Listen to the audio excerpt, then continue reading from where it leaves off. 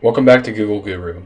Today I'm going to show you how to insert an invitation to a new calendar event while composing a new Gmail message. So first off, I'll click the compose icon.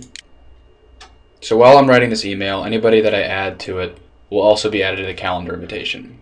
So I'm going to add Albert Einstein and then CC Larry. So this message will be about an upcoming sales meeting that I want to have. So then to add an invitation, I just go down here and select the icon on the far right, which says Insert Invitation. So as you can see, it already takes the title of my message and populates it in the What field.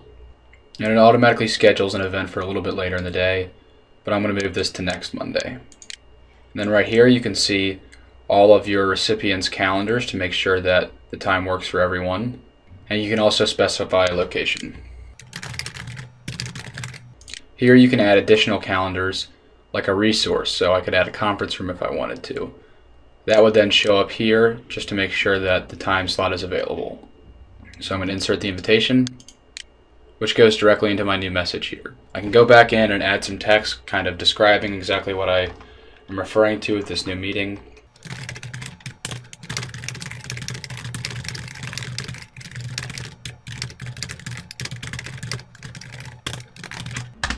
So that's basically it.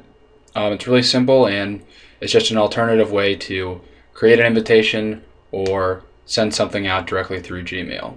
If you have any questions, please leave us a comment in the section below the video. Thanks.